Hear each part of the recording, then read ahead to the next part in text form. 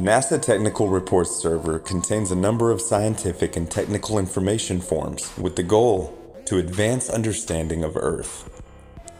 One of these archives, the NASA reference publication number 1207 from 1988, makes some interesting remarks. This report documents the derivation and definition of a linear aircraft model for a rigid aircraft of constant mass flying over a flat, non-rotating Earth.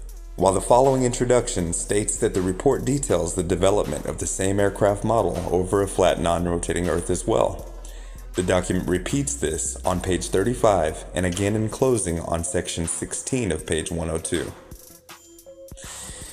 These peculiar statements would be easy to dismiss if they were the only ones, but NASA Technical Paper 2835 says it again in the user's manual for a program used to derive linear aircraft models, adding that the equations are used with stationary atmosphere and flat, non-rotating Earth assumptions. Once more, in Technical Paper number 2768 from 87, the FORTRAN program overview states that its nonlinear equations represent flying in a stationary atmosphere over a flat, non-rotating Earth.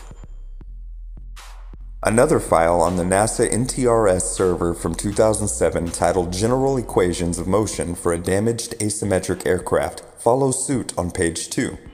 In this paper, the rigid body equations of motion over a flat, non-rotating Earth are developed. The 1978 NASA Contractor Report 3073, Investigation of Aircraft Landing in Variable Wind Fields, begins Chapter 2 by outlining its equations of motion. The aircraft trajectory model employed in this study was derived based on the following assumptions, with the first and foremost being the Earth is flat and non-rotating.